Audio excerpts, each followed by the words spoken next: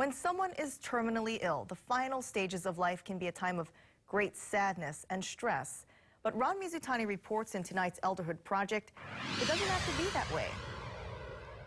Care and priorities often shift when someone is terminally ill. Medicine can do so much, and the body is sort of given away, and you cannot go forward. And we are concentrating on relieving the symptoms, suffering, and the end of their life. And not just them, but also to the families. Castle Medical Center's palliative care program offers specialized medical care for people with serious illnesses.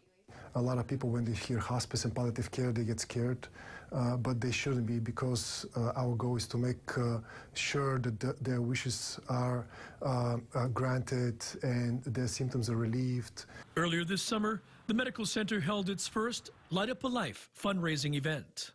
We invited people who have been in these rooms and asked them to participate. Staff members decorated the arbor with beautiful Chinese lanterns.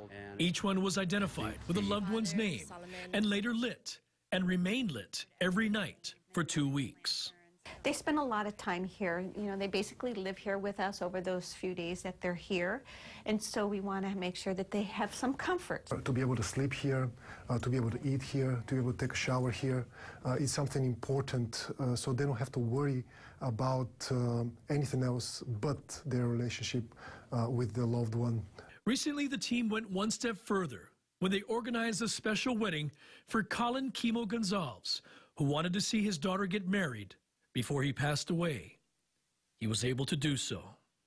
I've seen a lot of families who, in a very sad situation, have had some very beautiful end-of-life memories that they take with them because we offer this service. We'll hear from the bride and Chemo's wife in our next report.